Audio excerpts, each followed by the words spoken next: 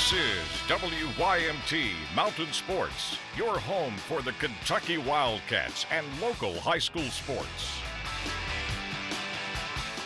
36-0 and still playing. Kentucky is one of the 16 teams left in the NCAA tournament, but head coach John Calipari apparently does not fit the credentials of Coach of the Year, according to the U.S. Basketball Writers Association. Virginia's Tony Bennett wins the Henry IBA Award today. In his sixth season as the Cavaliers head coach, he went 30-4 and led the Cavs to a second straight ACC regular season title.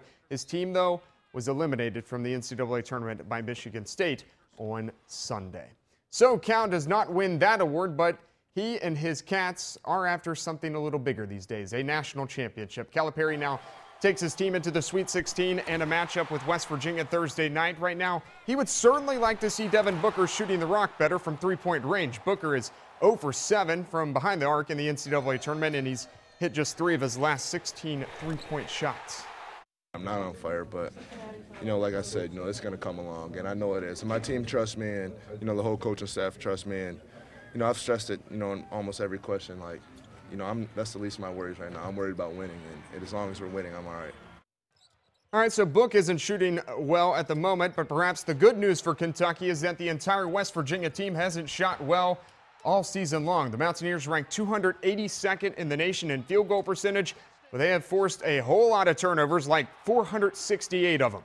And those turnovers turn into points, and that's good enough for old Huggy Bear. That's what we are. We're not, it seemed like everywhere we go, people say, well, it's not pretty. Well, I think it's beautiful. I love it. I love the fact that we can not make shots and still win, still find ways to score. Kentucky, West Virginia, the Bluegrass State versus the Mountain State in the Sweet 16 location, Cleveland, Ohio at the Q. UK and Dub V will tip off at approximately 9:45 p.m. Eastern inside Quicken Loans Arena. You can watch the game right here on WYMT. This is the last week of UPike Top Flight Contenders. Here are the best plays from the boys' Sweet 16. First contender, Williamsburg, Corey Shelton. Corey Shelton, part of a 13-0 run to start the first round game against Doss. Second nominee, Skylar Griffith. He's in trouble against Doss. It finds Corey Shelton eventually, the pump fake and the bucket. He finished with 19, but the Yellow Jackets would lose. Third nominee we go. Johnson Central taking on Ballard in round 1. Kyle Gullett and the goggles. That's good stuff there. Next contender, same game. Heads-up play here by Gullett. Off the air ball miss from Braxton Blair. He tips it over to Patrick Rice. JC falls to the Bruins, though. Fifth contender, not Central, playing Callaway County. And on its first possession of the game, Evan Hall be like, get that out of my house. Nah, seriously, man, I've been here for like 4 years.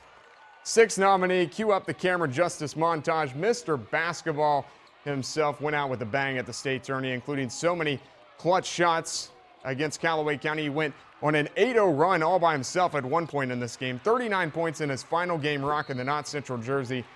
He's headed to Vanderbilt. Kevin Stallings has himself a kid who can get himself buckets.